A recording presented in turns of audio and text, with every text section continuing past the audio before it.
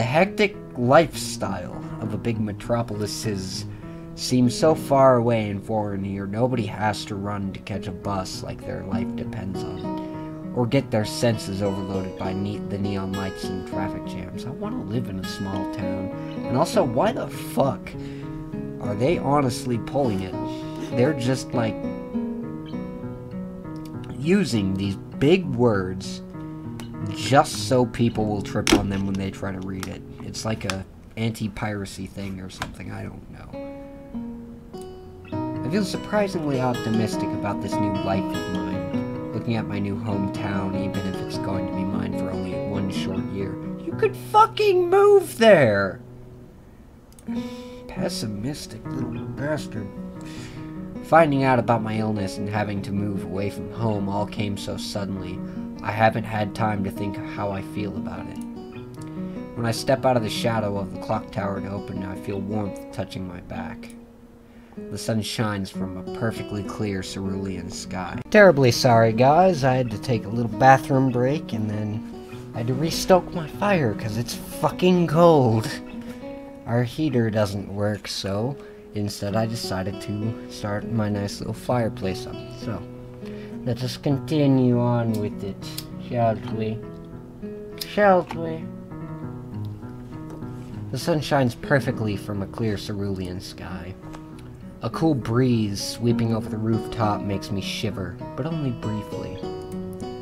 The wind carries the scent of the trees and flowers, not smog and car exhaust like it used to just a few weeks ago. Emmy settles on a bench with Rin in tow and produces 1 big and 2 small lunchboxes from her bag.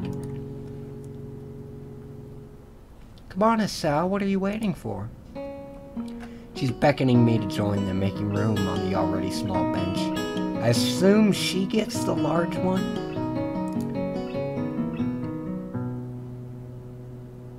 I seat myself on the corner of the bench to take as little space as possible. It's pretty cramped, but somehow all 3 of us fit on it. Impressive view. Amy suppresses a giggle and places a lunchbox in front of Rin and hands another lunchbox to me. Here you go, lunch as promised. Homemade, no less. I'm impressed. Wow, this looks really good. Thanks, I make them myself when I can.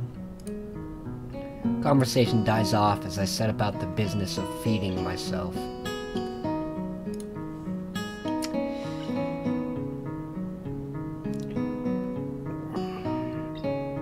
Something that Rin might have had a lot of trouble with.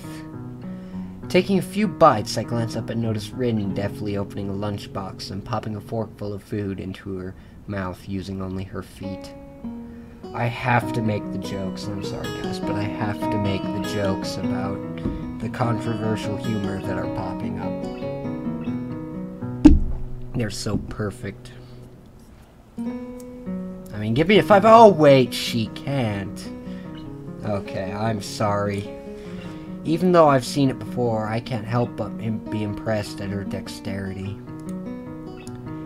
It's also a reminder of the sort of place I am in right now. Will I ever get used to the sights such as this?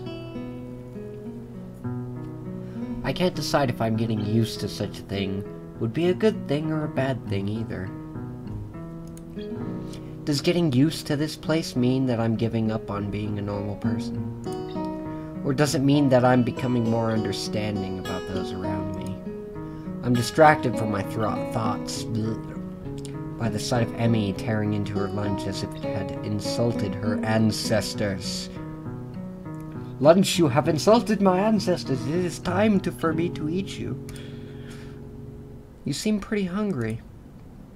Emmy looks up, mouth half full, and swallows before nodding. My morning run always works up an appetite. Then eat breakfast! Which is great, because then I burn through lunch pretty quickly. Helps me keep my girlish figure. I'll give her that. What would happen if you lose it? Would you become a man? Oh, that's awesome.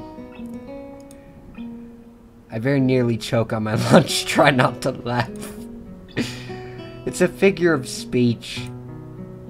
Does your figure have to run in the mornings too? Fuck yes. Do you always talk like this? Talk like what? Like what?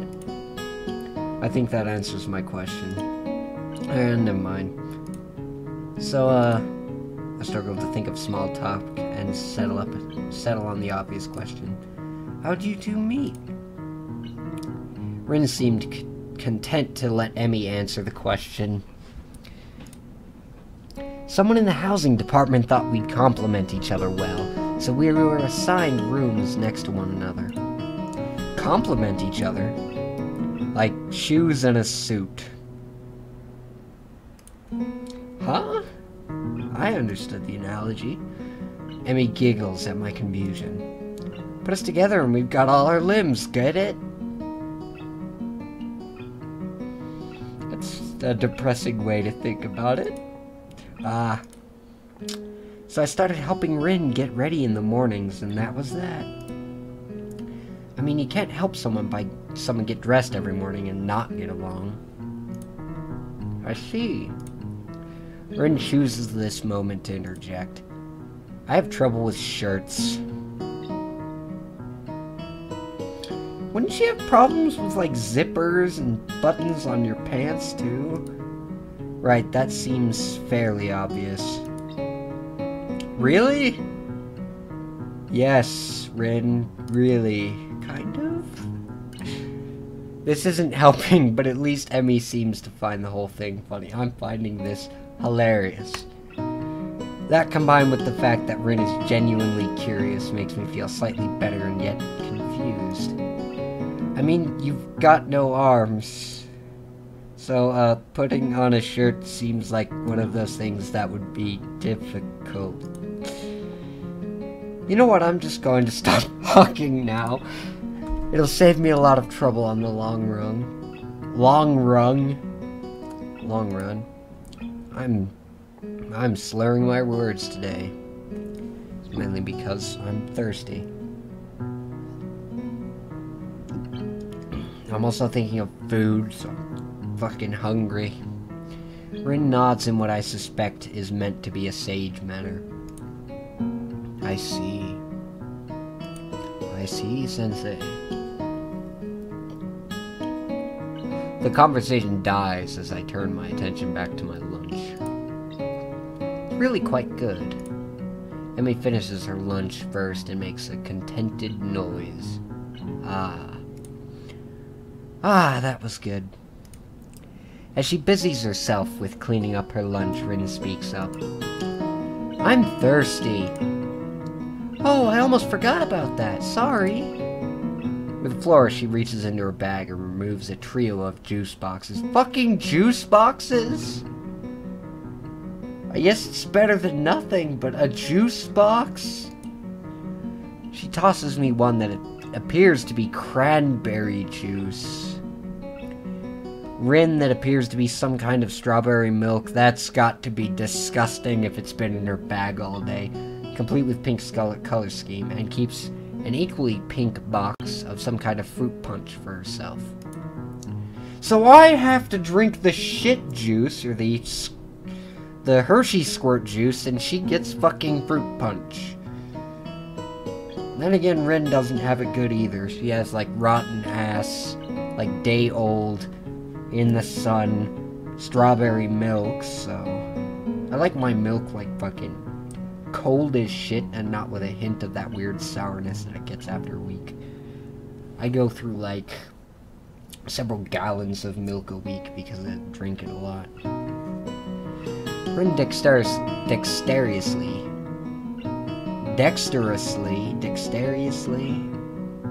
I don't know, stabs her straw through the top of her box and begins to drink.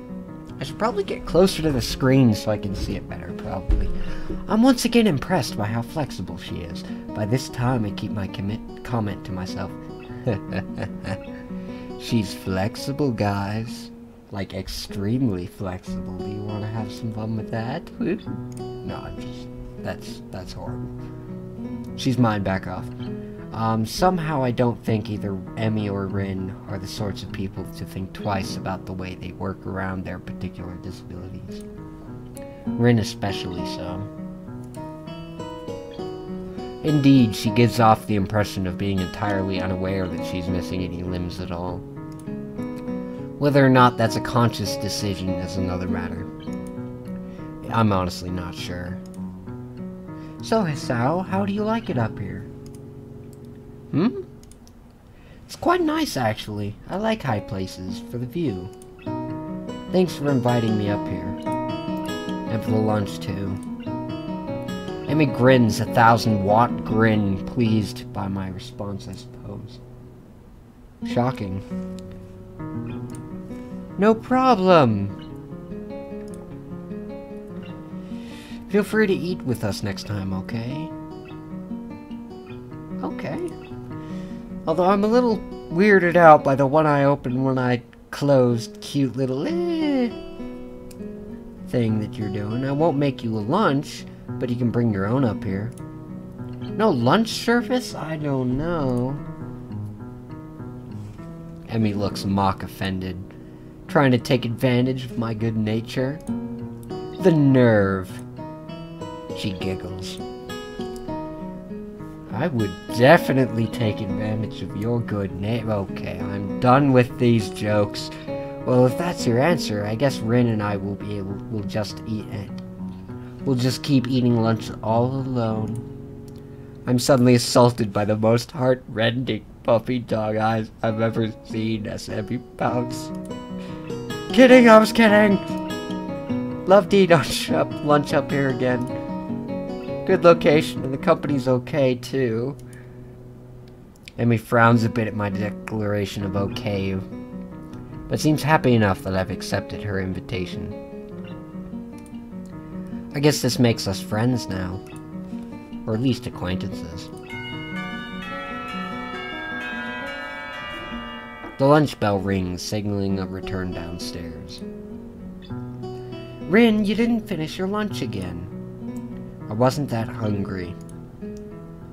If you don't eat more, you're going to fade away.